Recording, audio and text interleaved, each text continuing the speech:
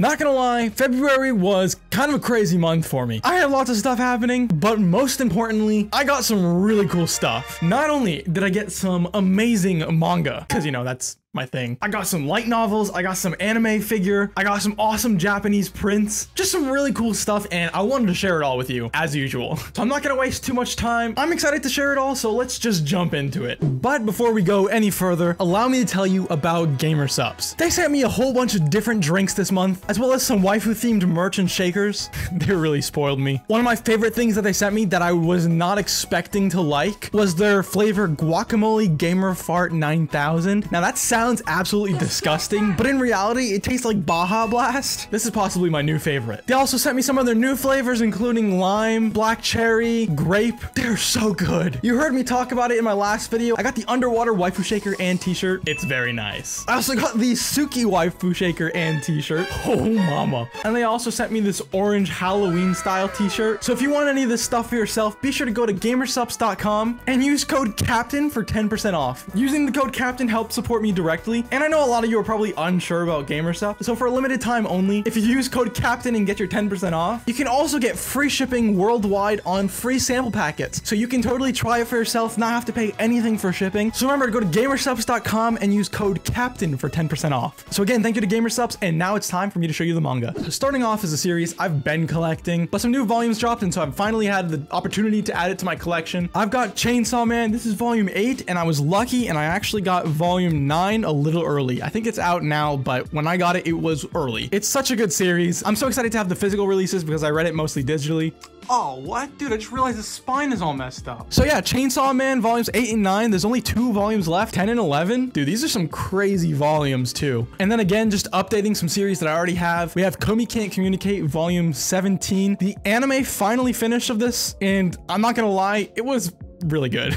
I was a bit skeptical and kind of curious about how they were gonna put everything together, especially for a character that doesn't talk really, but they did a really good job. The animation was great. In my opinion, the series gets better in the later volumes. I'm excited to see if they do a season 2 or not. I got volume 17 of the manga. I'm loving it. I can't wait to read this. So in my last video, I went manga shopping and I was like looking for my waifu, and so I bought a couple series that I was interested in. Don't think I'm gonna find the waifu in any of them, but there were some cool series. So starting off, we've got Succubus and Hitman. I never thought that this would be released in English. Thank you, 7Cs. I have the volume of this in Japanese and I've read it. It's a pretty interesting series. I've only read the first volume. The English one is wrapped in plastic and I don't really know why. I mean, I guess it's kind of spicy, but not really.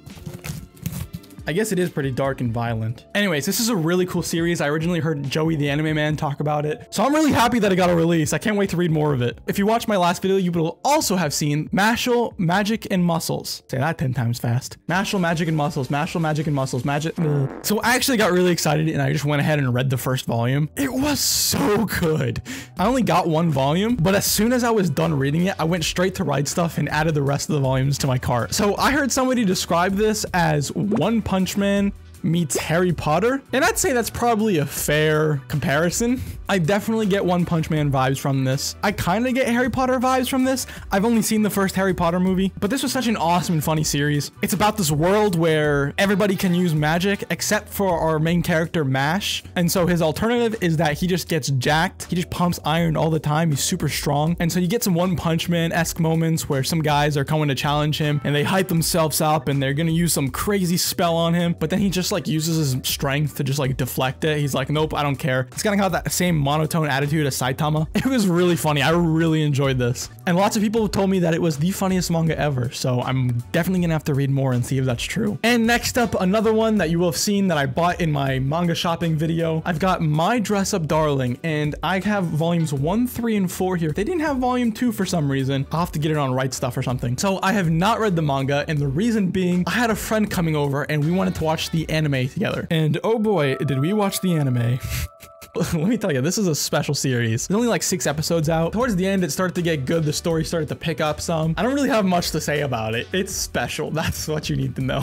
And then right here, I've also got Junji Ito Deserter. I've been wanting this for so long. You guys know me. I'm just always a fan of Junji Ito's work. Love the art style. The stories are crazy and wacky. They don't make any sense, and I kind of like that. I've not read this one. I am so excited to, though. Probably around this Halloween, I'll just go on a binge read of all the Junji Ito I have have, and then maybe some of the other horror manga I have as well. I've seen some announcements for some crazy horror manga that are coming out, so maybe later in the year when it's like spooky season, I might get into that stuff. All right, so that was all the manga I bought, but I also managed to pick up some light novels. I don't know why, I don't really read a whole bunch of light novels. I'm really picky, but I saw this in the bookstore when I was filming my last video. Reborn as a space mercenary, I woke up piloting the strongest starship. It's got space mercenary vibes. Not quite like Cowboy Bebop though. They had the manga version of it, but I said, you know what, let me get the light novel. The light novel is probably the original, so let me just get the light novel and just read through it. And so I got 3 volumes of it. I got volumes 1, volumes 2, and volumes 3. And yeah, I'm expecting it to be totally trashy. I don't expect it to be any good, but I'm gonna read it anyways and probably have fun with it. I'm hoping if it's bad, at least it'll be laughably bad. Or maybe it'll actually be good, but I'm not expecting so. I'm keeping my expectations low and I won't be disappointed by it. Just looks like a fun time. So another thing I'm really excited to show you guys, I got some really cool prints. I'm not sure exactly how much overlap there is with like the manga community and the gaming community, especially since I think my community is mostly just manga. So just out of curiosity, go down in the comments and tell me if you're a gamer or not.